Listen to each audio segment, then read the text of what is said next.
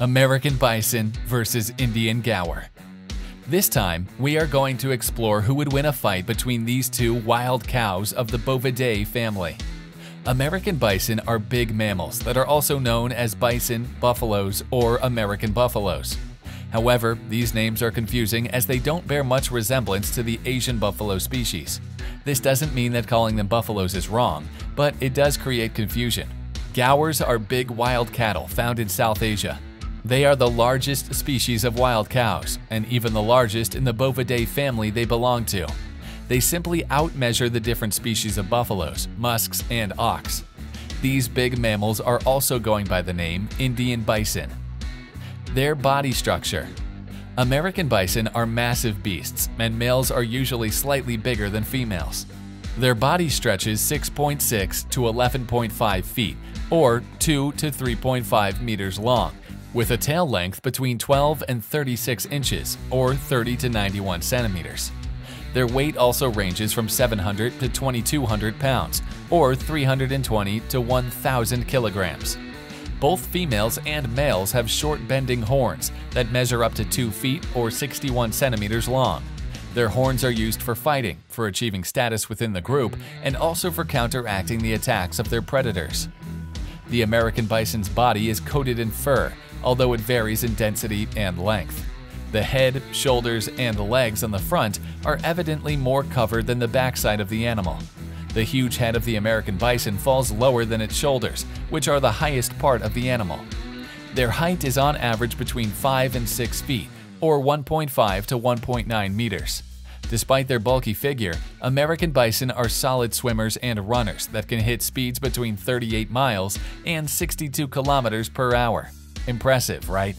At their biggest, Indian Gowers measure 8 to 12 feet, or 2.5 to 3.6 meters long, 2.2 meters tall, and weigh on average 3,300 pounds, or 1,500 plus kilograms. Females are smaller than males. This wild cow also has a huge head, a bulky body, and strong limbs. The coloring of their body ranges from reddish brown to dark brown and black, while their limbs are lighter. Both genders of Gowers have upturned horns, which usually stretch 40 inches long, or 1 meter from the rears of their skull. Their horns have a yellowish bottom and a dark tip. These animals also bear a hump on their shoulders, which is typically prevailing in mature males. Moreover, they have a prominent overlap of skin that covers the area between their throat to their forelegs. Habitat and distribution. Bison at one time were broadly found from Alaska to North Mexico. The mass slaughtering of American bison herds has led to the extinction of wild bison from the largest part of their former habitat. Bison are now preserved on private and guarded lands in the western U.S. and Canada. The most famous of the preserved buffalo herds are those of the Yellowstone National Park in Wyoming and the Wood Buffalo Park in northwest Canada. The American bison are typically located on open ranges. They also gather near rivers, valleys, grasslands, and prairies. Historically, these species have also resided in semi-wooded spots, but they are no longer found in wooded territories nowadays. Some can also be spotted in mountainous regions and foothills, even though they are not the type of animals you can spot in high altitudes. The Indian Gaur, on the other hand, is much more widespread than its western cousin. They have a preference for evergreen and humid deciduous forest areas. However, they can live in dry forests as well. They do not inhabit the Himalayas, though, as the altitude exceeds 61,800 meters. They just remain in the foothills. Likewise, they also have a preference for soils that contain salts and various minerals. Thanks for watching. Please don't forget to subscribe, comment, and like.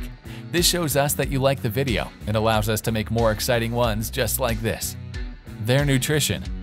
American bison are vegetarian or herbivorous animals, which means that their diet is plant-based.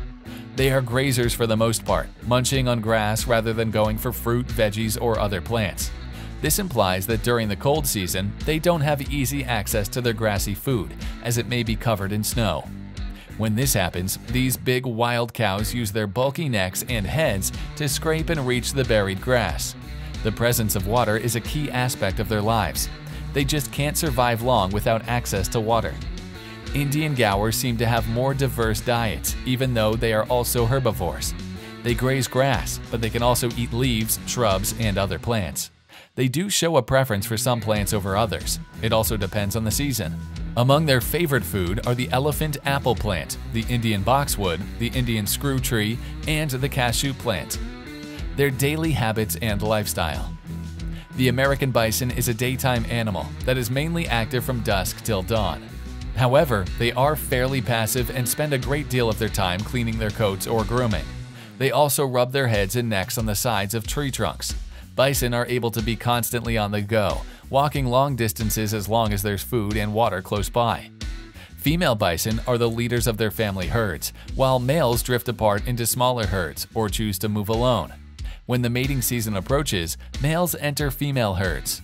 The males tend to compete against one another and get loud to win the affections of the females. However, a study has found that females actually prefer less noisy males. Typically, Gowers are mainly active in the evening and morning times. These sociable creatures form herds between 8 to 11 or more animals. The Agawa herd has many females and one prevailing male. The home scope of each group spans 78 square kilometers or 30 square miles.